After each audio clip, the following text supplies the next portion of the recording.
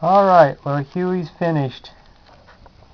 Hewey got finished today, and Hewey is an automatic solar Joule Thief, and that's his final circuit right there. I added another part to his circuit. He's got a little photocell right here on this first transistor, and that helps him stay off till it gets really dark. And I've been playing around with these photocells, and I've actually made a much simpler circuit using these photocells, and they're a real easy way to go to turn them on and off. But anyway, this is his original circuit, and he's all done. He's very shy. I made him very shy and very conservative with his energy, but he's very efficient. And he's in there right now. Hi, Hewey. You want to come out? Come on. See, he doesn't really like the light. He turns off when it's light. But there's Dewey and there's Hewey. Hewey and Dewey.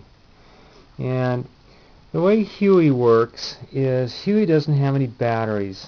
Hewey is a strictly supercapacitor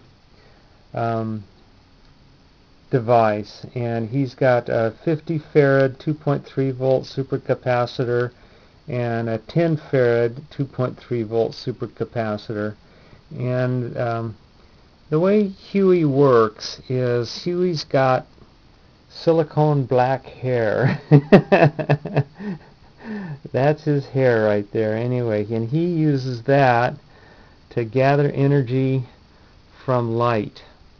And he's got a setting for the big capacitor or the small capacitor, and then a setting for his light.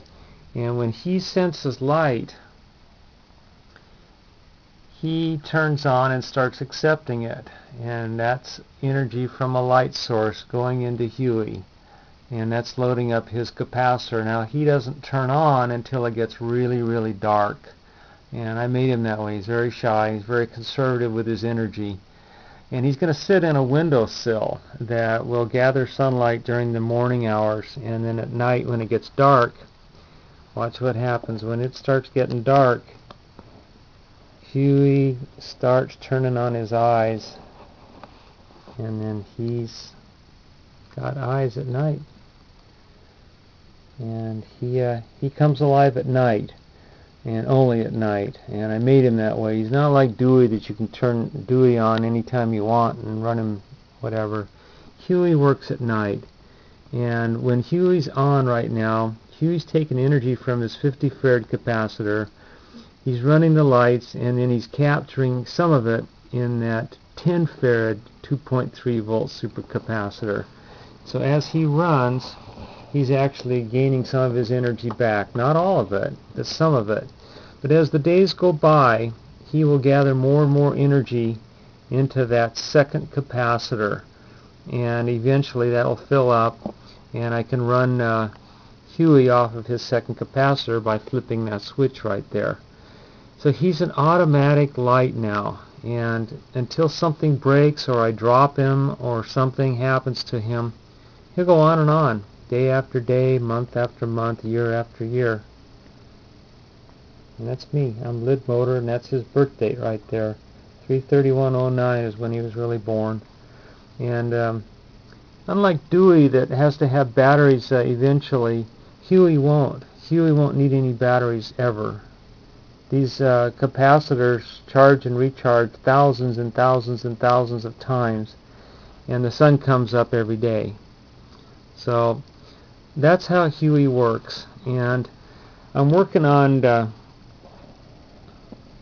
Louie right now, and Louie is over here. Louie's going to be a little guy, probably a refrigerator magnet type of light, little Louie. And Louie only has one transistor,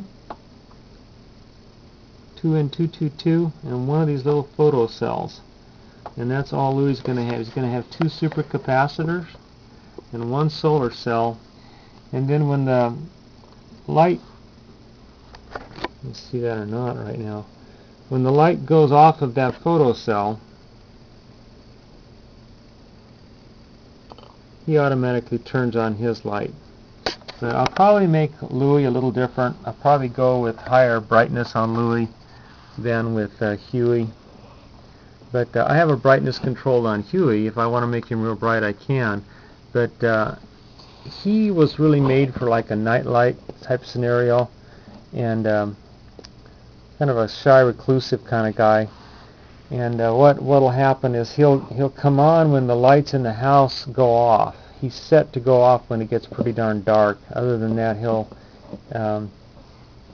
just sit there until it gets dark, and then his little eyes will come on, kind of like a nightlight. But the thing about Hewey is he'll run forever until something breaks. It either will break, or I'll drop him, or something will happen to him. But there's nothing that wears out on Hewey. His LEDs go for hundreds of thousands of hours. So do the transistors. They have a lot of cycle time, and then the capacitors, many thousands of cycles on his capacitors. And like I say, every day what happens, I'll just put him in the sun on that windowsill, and he'll regain his energy. And that's how he works.